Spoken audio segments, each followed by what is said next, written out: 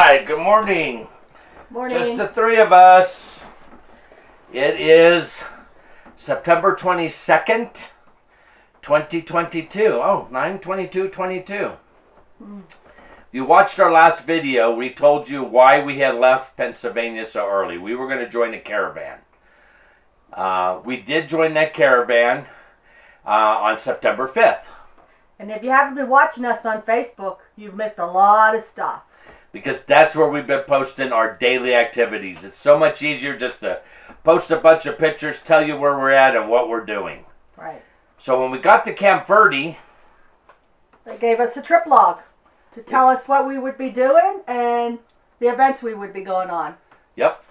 Which has been a real great guideline. Even though I knew every place we were going, there were two changes in the route that I had expected us to go on, and anyway, it changed. It changed. It changed. It doesn't matter. No. It's like 900 and something miles was the total trip. 996 miles was the total trip. So, we'll tell you, we'll give you a brief of what we did so far, and if you want to go see a bunch of pictures, which we highly recommend it, please go to our Facebook page. That's Open Omas at Camping Adventures. Open Okay? Omas Camping Adventures on Open Facebook. on Facebook. Opa and Omas, apostrophe S, Camping Adventures. So anyway, we got to Sedona on September 5th. What did we do when we got there? We got orientation. There was a welcome party. Yep. We saw Montezuma. The next day, that's what we did on the first day. We're going to do this. We're going to do it in order? We're going to do the 17 days that we've done. Okay. So on the 6th of September. On the next day, we don't have to do the dates. Okay. On the next day, we went to Montezuma Castle National Monument. Which was not too far away from the campground. Right. So we got to experience that, and those pictures are on Facebook. Yeah, hold your book steady. Okay. Okay? Yeah, we can skip all that because we didn't All do right. that.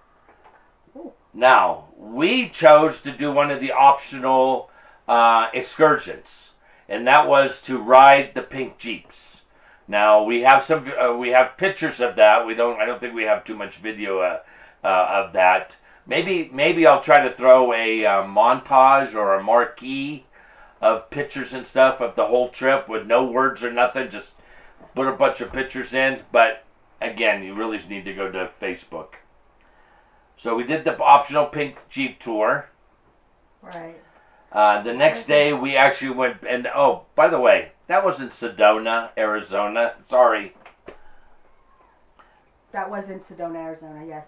Then on the next day we had a welcome dinner. Okay, we don't need all the We don't dinners and need all stuff. that. We just want the events. Right. So the next day we went to, Oh, okay, let's there say- you go. There's the word that you need to pronounce. Okay, I'm going to... Telepaki. Telepaki Arts and Craft Village, Right. where we took a guided tour of Sedona's famous Red Rock. And the Holy Cross Church. Right. If you know anything about Sedona, two beautiful spots you have to see. And then our driver went one step further and took us up to the airport, and we got a beautiful aerial view of the Sedona area. Right. So, And the then next day, we drove to Williams, Arizona, where we got all situated, where the following day we took a train up to the Grand Canyon.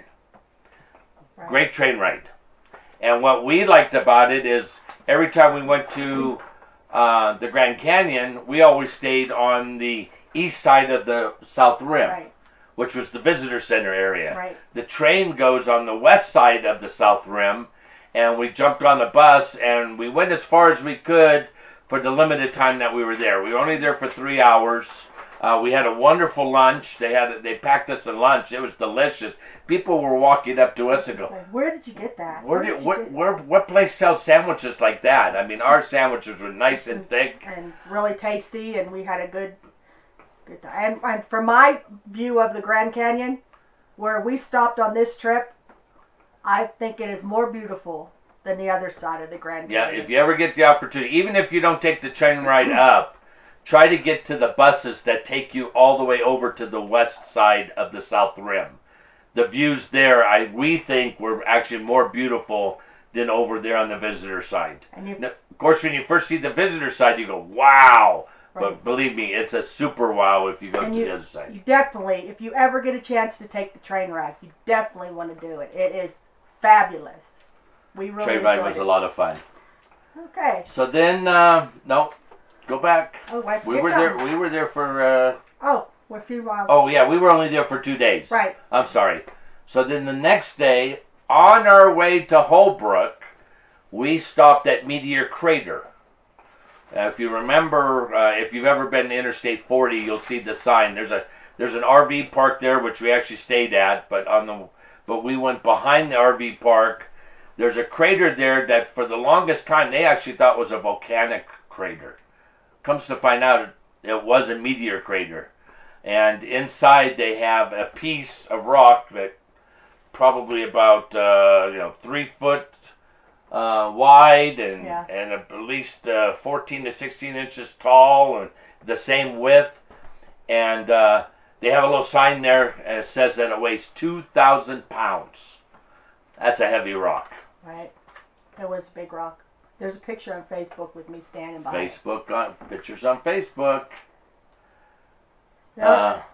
Then en route, we stopped and had lunch in Winslow, Arizona, and we did a group picture on the corner, standing on the corner of Winslow. Right. And then we got to our next camping stop. Then we camped in Holbrook. Holbrook, Arizona. The next day it was on your own to go look at the Petrified Forest and the Painted Desert. Beautiful. It's like a 30-mile drive through the Petrified Forest and into the Painted Desert. Right, and more pictures. Yes, absolutely. Then we went to Gallup, New Mexico, which we've been there many times. Mind you, we've been there many times, but we never knew that there were so many things to see until we went on this caravan tour. Now we don't have to go back to Gallup. We've seen it. We've seen it all now. And really, we never knew all that stuff existed in Gallup. I think when you go on a tour like this, and they put it all in one package, and you go out and see all this stuff, it's like, wow. Yeah. It's stuff that you wouldn't do if you were traveling by yourself. If you just went from park to park to park, you wouldn't know about these places. Now, granted, this next place that we went to was like a 2-hour bus ride to get to. It was the Canyon de Chelly National Park. And we did a private tour there where they got some Jeeps and took us up through the canyons. Oh my gosh, what a beautiful ride. It was amazing. Absolutely beautiful. It was really amazing. Where are the pictures? On Opanoma's Camping Adventure on Facebook. Opanoma's Camping Adventures. So we've slacked a little bit on our YouTube channel, but believe me, you've missed a lot. You missed a lot. So then, on the way back from the canyon, we stopped at what they called the Hubbell Trading Post. Now, the Hubbell Trading Post is one of the first trading posts in the area for the Indians to help them redevelop after they were chased off of the grounds of that part of Arizona. Because Chile and Hubbell are actually in Arizona, yes, in the Navajo Nation. Yeah, absolutely. So anyway, it was worth stopping. It was interesting to know that that's still a trading post active today. Yeah. That's what made it really interesting. Absolutely. Okay, we'll catch them up with the date to let them know where we're at. We're Thursday, the 15th of September. We opted not to go shopping at a different trading post. We heard about a place called the Ice Caves and the Bandera Volcano. So we said, well, let's go take a car ride and let's go see that. And apparently we were the only ones that even made that trip from our caravan. But it was really worth it. We'd walk down towards the ice cave, and we were only at the mouth of the ice cave, and it felt like somebody opened up the freezer doors. I mean, the temperature dropped right now. Yep. supposedly it never gets any warmer than 31 degrees inside the cave. Now, there wasn't any ice hanging off the roof like we were expecting, or like some of the pictures we saw. Right. But it was very interesting to see. And it was cold down in that cave. When this volcano blew, it blew sideways, kind of like a Mount St. Helens type of thing, but underground, and it kind of blew up. And when it did that, it opened up the underground caves where all that cold air is. Right.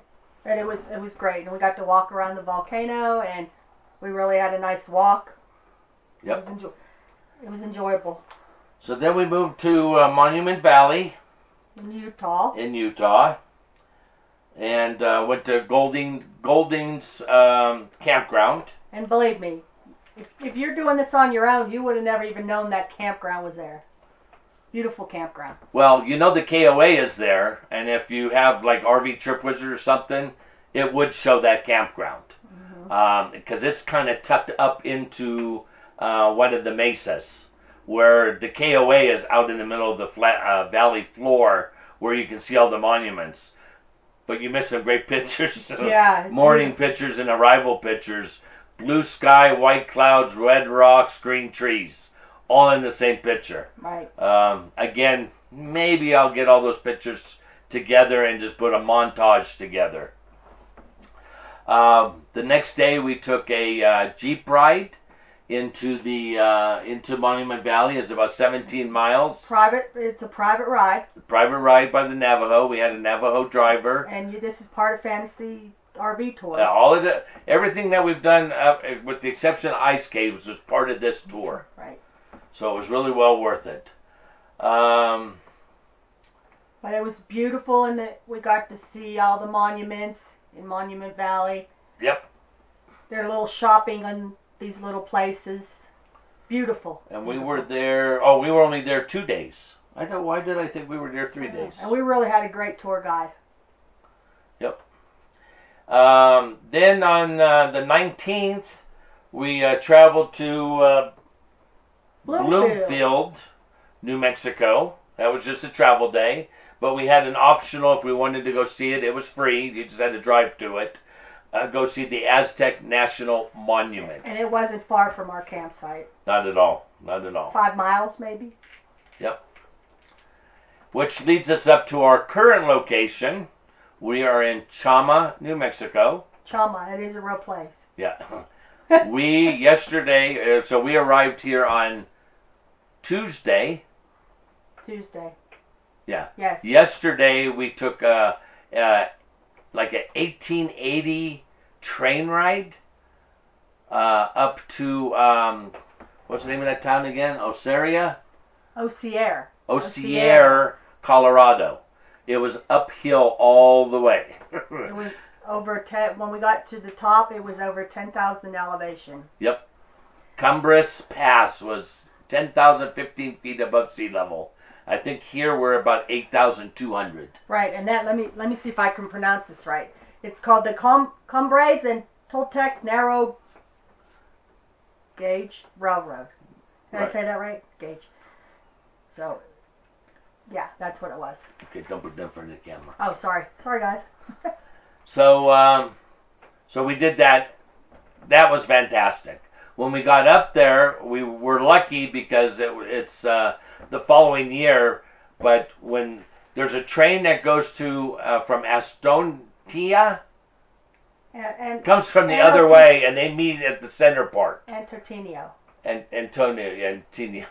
Hey, boy, we drew names up awful. Yeah. But anyway, 2 trains meet. We all went in for a buffet. The first train got there, they ate first. The second train came, they ate. Those going back to Antonia. Anatonia. Those going back would get on the train we just got off of, because that train was going to be one way. Those coming back to Chama would get on the train that just came from Macedonia. Right. So that was us. So we got to ride that train back down the hill. We had a great lunch.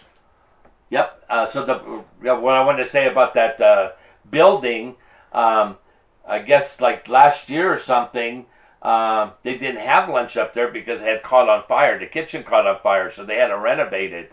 They did a great job on the renovation and reservation. Renovation. Renovation. Renovation. And the place is great. The food was good. Right. So, anyway, we're getting down to our last week. There was an event today, but they told us that if it was raining, which we are having, and it was going to be heavier rain, that the trip was going to be limited to what you could do. We chose not to go with about half of our neighbors or half of our attendees. Right. Because the bus looked pretty empty this morning when it took off. Right. What we have left is we're going to Taos tomorrow. Tomorrow, yes. Tomorrow's a travel day. Yep. We're going to be doing a river raft trip. And what else? What else are we doing? River raft and a trolley. And a trolley, historic trolley ride of Taos. Yep. New Mexico. And then we're going to move to our final spot, which is Santa Fe. Which is going to include a walking tour of downtown. There's an optional trolley tour, which we could check into. Oh, there on the second to the last day, there's an optional visit Los Alamos, Manhattan Project Historic Site. I would be interested in that. Okay. And then the farewell dinner. And then this is all over on the 29th of September. Oops, I kicked the camera. What do you have in your coffee? I don't know. So, as far as the trip goes, let me check the camera real quick, make sure I didn't knock you askew too far. Maybe have Marie out of the frame or something. Okay, we'll put her back in there. So, is it still recording? It's still recording. We got 12 minutes before the battery goes dead. So, what we wanted to add in addition to that is to catch you up on how did the trip go. Well, the fantasy tour is great. Oh yeah, absolutely. We would recommend anybody. Absolutely, if you're interested in doing a caravan trip, because we didn't all have to leave at the same time. They gave us a window. Hey, the wagon master's leaving at 7. The tail gunner's leaving at 10. If you can leave in between, great. Right. You team up with somebody and then go, hey, let's travel together, and you hit the road. Our last segment coming here was the closest we've ever been in a group. There was 4 of us. Yes. 5. No, I forgot about Pam and Jim behind us. Pam and Jim. There was 5 of us.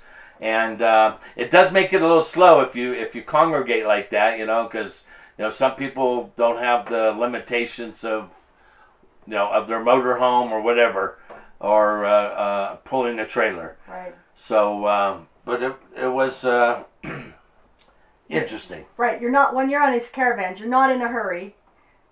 You have the activities that we just told you, but there's more activities. And there's little side activities. Evening.